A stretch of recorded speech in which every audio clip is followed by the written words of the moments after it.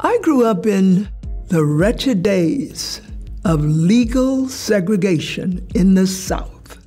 It was not a good experience, but something else happened to me as I grew up, and it is that my family and my community said to me, all that you're having to experience, you get a good education, and then you have the responsibility to work hard to end the systems of inequality that we as human beings have created. I really believe we need to see a good education as a fundamental human right. Everybody has a right to it. I often think about a saying attributed to James Baldwin: not everything that is faced can be changed, but nothing can be changed that is not faced. And so for me, the first step in participating in bringing about far more equality and indeed equity in our world is to face the reality that it isn't there. And then the next step, of course, is that big decision that says, what will my role be in helping to make the world far more peaceful and just? I am optimistic that recent events have so changed the views of many, many Americans. So this more perfect union that we've been working at for all of these years might indeed come to fruition. There is real joy in being collaborative, in working with others. There's a wonderful African proverb that says, when spider webs unite, they can even tie up a lion.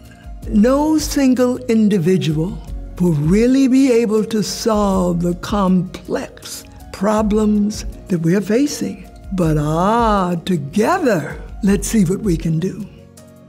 I've lived a very long life, and so there's much that I participated in, that I've joined with others in doing, and yet I would always come back to the experience of being the president of two different historically black colleges for women.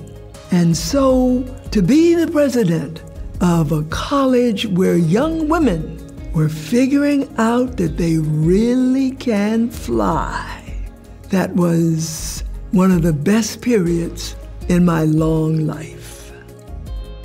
I dream of the day when in my country, anyone who wants a college or university degree will have it. But until that day, we have a real responsibility to help as many young people as we can to get that education that they want and deserve.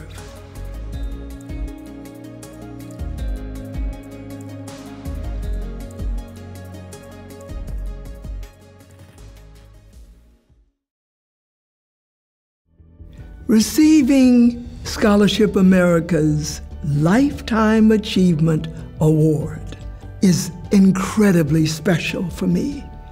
It's an honor. It's a privilege to have one's work recognized. But I also know that in accepting this award, I am really making a public declaration that I will continue to do the best I can in the field of education and indeed as a philanthropist.